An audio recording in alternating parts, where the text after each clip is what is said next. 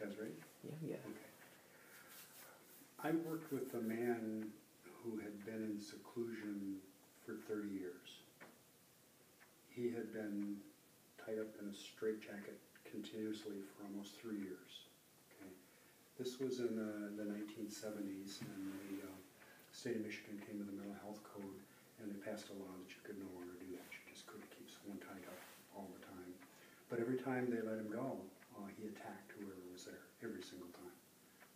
And they transferred him to the facility where I happened to be working because we had a small psychiatric unit, and they asked me to consult because I worked with people who had problems with violence and had some success in helping them to calm. So I spent about an hour preparing to talk to him just to make sure that I had no tension and was relaxed. And in the process of bringing him into the building, he was not very large. He was like probably 5'6" or something like that, maybe weighed 120 pounds, kind of a small, wiry guy. And they had the 6 biggest, strongest staff out of 700 at the facility bring him in. They brought people from other units to bring him from the vehicle to his room. And there was a row of windows in the hallway at this height, and he put out 3 of them with his feet. So he was just incredible amount of tension.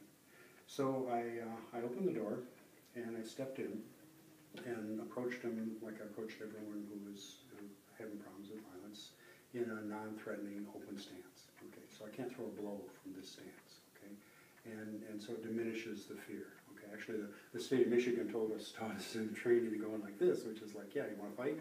Okay, so that brings up fear. So I just went in like this, and he was pacing back and forth at the other end of the room. And so I introduced myself and told him why I was there and what was going on.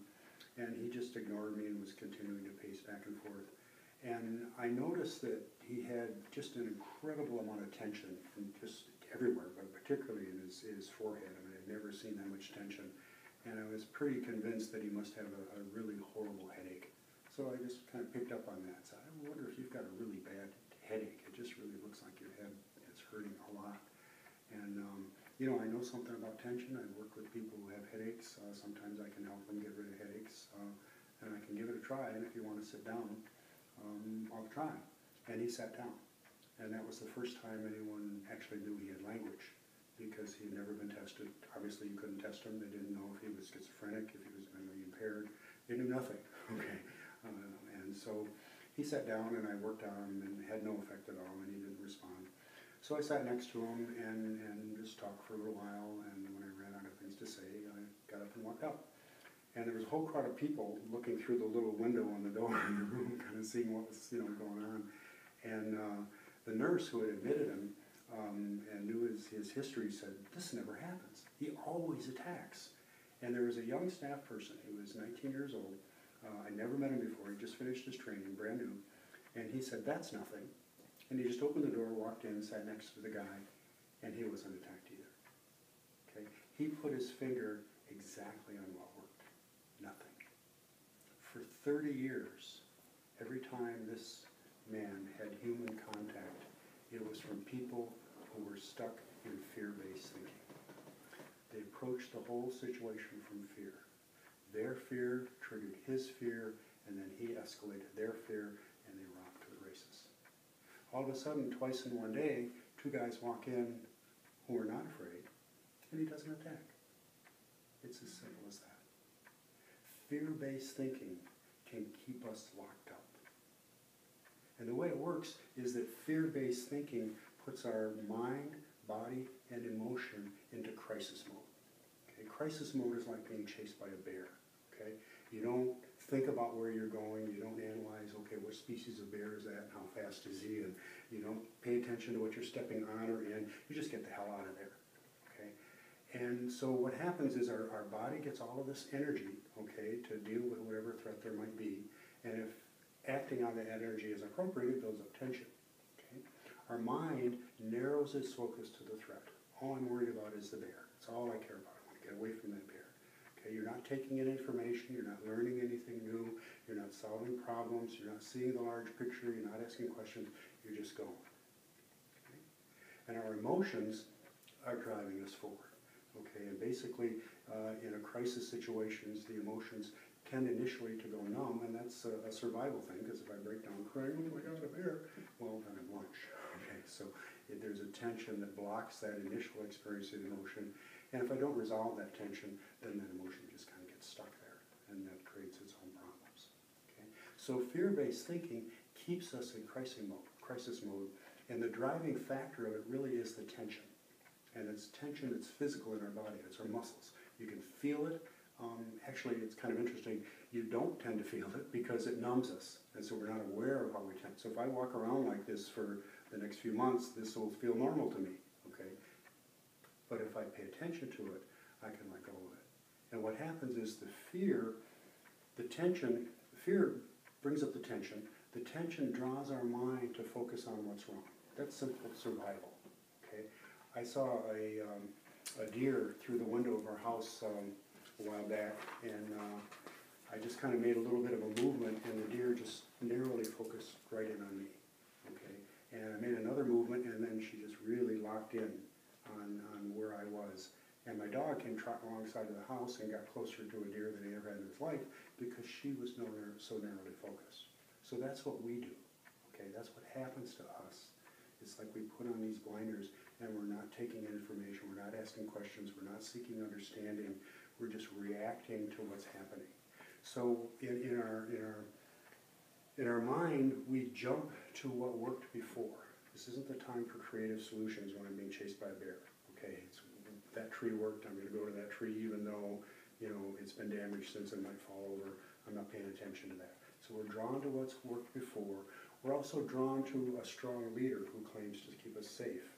And we don't question whether that leader might have our best interests at heart.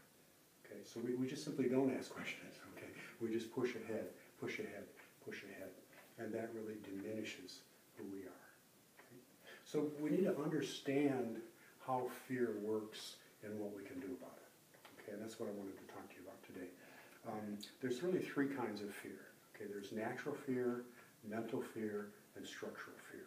And this is really helpful in terms of how you deal with it. Okay, natural fear is a response to a perception of a threat. A direct threat right now, right here. The bear's chasing me, I take off. Okay? That fear actually lasts potentially a fraction of a second. It gets our attention, okay, energizes us, narrows our focus, and we react. Okay? Then, once we're safe, it's fine. And you see that in animals in the wild. Okay? They'll run and get away, and as soon as they're far enough away, they're safe. Okay? I was in Africa, and there was a wildebeest killed nearby our camp, and the lions were right there, and the wildebeest were around, grazing, because they knew the threat was past. Okay? The lions had what they wanted, and they were going to go after them. Okay? So the problem is the reaction to natural fear works in the animal kingdom, okay, but it tends to work against us in human situations. When I was in my early 20s, I remember I was just sitting in a car talking to a friend, and the windows were down, and I felt a gun pressing up against the side of my head. Took a slow, deep breath and paid attention to the guy with the gun and tried to figure out what was going on with him. What did he need? What did he want? Well, he says to me, "What are you doing with my wife?" It's like, "I didn't know you were married." Okay. She gets up and runs out. I just say to him, "Wow, yeah, I'd be upset too if I was married and some guy was sitting in the car talking to my wife." Okay, even though nothing was happening, I could see how that would be upsetting. So the guy gets in the car and we had a long talk, and eventually he gets up and walks away, and I'm okay. Okay. If I had reacted out of fear, let the fear dominate my reaction, okay, I would have grabbed for the gun or tried to hit him or tried to open the door, and the chances are pretty high that he would have pulled the trigger at that point.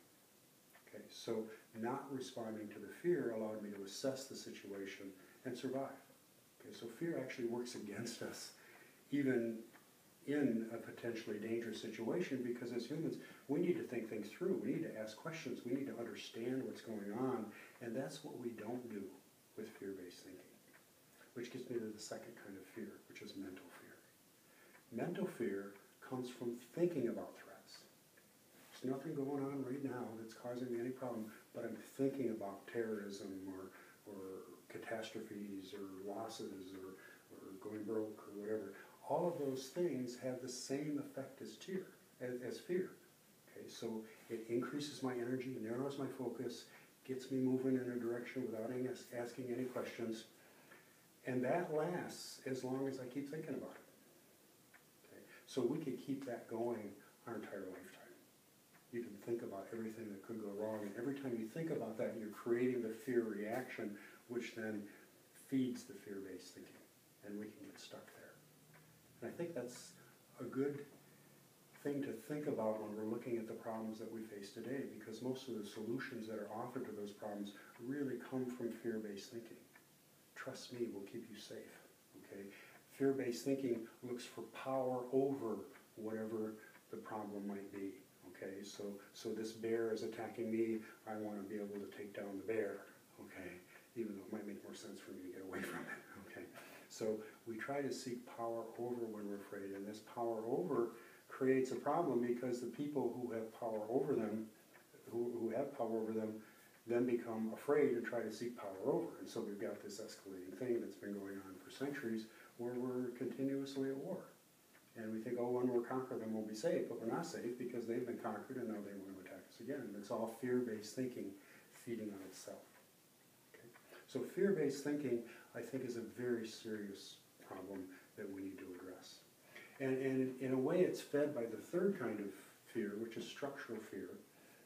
And that's fear that gets structured in our body from the tension that we hold back, okay, from the impulses that we get, all the energy that's generated by fear, creates, something, our muscles are ready to go, but if I'm sitting at home worrying about terrorism, it's just going to build up in tension, okay? And so what we need to do is to also learn how to let go of that tension, because that tension draws our mind to what's wrong, and that just keeps us stuck in the fear-based thinking. Okay? So what can we do about it? Well, I just mentioned one thing that's really important, and that's letting go of tension. Okay? And stress can feed fear-based thinking. I've worked with people who come into counseling who are having panic attacks, and it's just simply from exhaustion, okay, because they've pushed themselves so far. Okay? I remember working with a woman who she'd had the same job for 15 years, and everything coming into the plant, this was before computers, and everything going out had to cross her desk. That was her job, is just to manage all the orders and all the shipments and everything. And there was just way too much work for her to do, and she was working 10, 12 hours a day, often 7 days a week, and just pushing herself and driving and driving. Finally, huge chest pains, they take her to the hospital, diagnosis as a panic attack, and I see her in counseling the next day.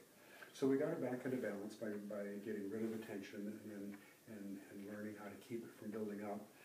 And 3 weeks later, she was ready to go back to work. And so I saw her the following week, and she had noticed something while she was on break, okay, which she had never taken a break before, and that was one of the agreements that she would take her breaks at work. She had noticed something that saved her an hour a day. And she'd never seen it. In 15 years of doing the exact same job, she'd never seen this obvious way to organize things that saved her an hour a day. Because fear-based thinking was just driving her forward all the time. That's what happens to us. Okay. So what we can do is we can transform, once we restore balance, we can transform fear into concern. Okay. So I'm afraid of terrorists. Okay, and my reaction is I want power over those terrorists. Let's destroy those terrorists. Let's blow them up. Okay, let's get rid of them. Let's attack them. Well, that's exactly what they say that they want us to do, is because they have a martyr kind of a mentality. Okay, so if we back up and look at it as a concern, okay, now we can begin to think about, okay, where did these young people come from? And it's interesting, in Europe, they came from the prisons, and they came from the neighborhoods where there was no opportunity and nothing for them to do. Okay? And how did they become radicalized, and what's happened? Okay, now all of a sudden we have a whole different set of problems here. Okay, it's not us versus them. It's this complicated thing where these people are in a foreign culture where they feel isolated and don't have any opportunities, and they go to crime, and then they get radicalized in prison, and they just feel like they've got a narrow focus, and all of a sudden they can do something they think is wonderful for themselves and their religion, and the illusion feeds itself. transform a fear into a concern. Now we can back up. Now we can ask questions. Now we can think about it. And instead of just saying to a leader, save me, keep me safe, we can say, wow, is this person really know what they're talking about? Have they thought this through? Do they really care about our interests? We can ask questions that lead to really solving our problems instead of just keeping them going through fear-based thinking. So what would happen if we all did that? What would happen if we let go of fear-based thinking and just started to see things clearly and to ask questions and to understand? And we would still have pain and problems and difficulty and risks, okay, but we would use our personal resources and we could work together to deal with them. Because it's another thing that fear does, is it isolates us, okay? By narrowing our focus, anyone who's not with us is against us, and anything that's unknown is outside. And a person who's not known is an outsider and becomes a potential risk. So our brain, in fear-based thinking, creates these categories, okay? And the categories are really broad, the more fear that we have, okay? And so I see someone I don't know, potential risk, I don't want anything to do with them. And I look at them for what the problem could be and what the risk could be, okay? So just to back up a little bit, I want to talk about what's going on in our brain when that's happening, okay? Because I found it really helpful to think of our brain as a series of roadways. And that's actually a pretty accurate description from my understanding of what's going on, because there's a sequence of firing between neurons that occurs anytime we have a thought or an image or a memory, okay? And something that's pretty well established, there's a lot that's unknown about the brain, but something that's pretty well established, is that these sequences, that you'll go to the same place in your brain when you repeat a sequence. So when someone sees a face that's familiar, it's the same road that they're traveling down, okay? So if you think about what's happening, all of our experiences are creating these roads. So at any given moment, you're either creating new roads or you're reinforcing old roads. And what happens in fear-based thinking is you just keep on reinforcing these old roads, and there's no other access point. When we're looking at concerns rather than fear, identifying things as concerns rather than an immediate risk, okay, now these roads have lots of side roads, and we can ask questions over here and look at the history and look at the implications and look at the evidence and the sources, and we can see a much clearer picture and then start to discern what's happening. But in fear-based thinking, we're traveling down the first road. We need to have power over them so they don't hurt us, okay? And so what happens is, instead of roadways, our brain becomes structured almost like railroad tracks, because that's all we see. And that defines our reality. It's like being on a train, and all you see is where the train goes. And yeah, there might be some stations, but basically that's the direction that we're going in. So when we restore balance, okay, and turn fear into concern, then we open that up, we step off those tracks, we can start creating pathways in our brain that ask questions and lead to understanding and lead to working together. And what would happen if we did that? Okay. I planted a dogwood tree on our property back in the early 90s. I did a lot of planting at that time, and had a back injury, and we had a drought, and I didn't water it, and I just assumed it died. I lost a lot of those plants, and I just assumed that was one of them. And I happened to be walking in that area, it's kind of in a back meadow, a number of years later, it was like 17 years later, and I saw it, and it was in kind of a bowl, so I could tell it was something I planted, because I always planted in a bowl so the water would run down. And I knelt down, and it wasn't any bigger than when I first planted it, but it didn't break. It was still alive. So I dug it up, and I transplanted it into our garden, which has really good soil, and it has fencing around it to keep out all the predators and all that. And my wife says, "Why are you planting that chewed up spindly stick?" And I said, "This is one of those dogwood trees that I planted 17 years ago, and it's still alive." Okay? And that dogwood tree now is over 8 feet tall. Okay? And in the springtime, it's covered with flowers, and in the winter, it's covered with these white berries, and the cardinals love to come and eat the berries. And Christmas before last, there were 5 pairs of cardinals, 10 cardinals, having Christmas dinner on that dogwood tree. Okay? So I asked myself, what's the true nature of a dogwood tree? It became a chewed up spindly stick in response to continuing ongoing threats, okay, of drought and weeds and rabbits and mice and deer, and that's how it adapted to those threats. How have we adapted to the threats that come from our own thinking and fear-based thinking? Could we be the equivalent of a chewed up spindly stick? And what would happen if we transformed fear into concern and started to work together to understand and solve our problems? Thanks. That was 20 minutes.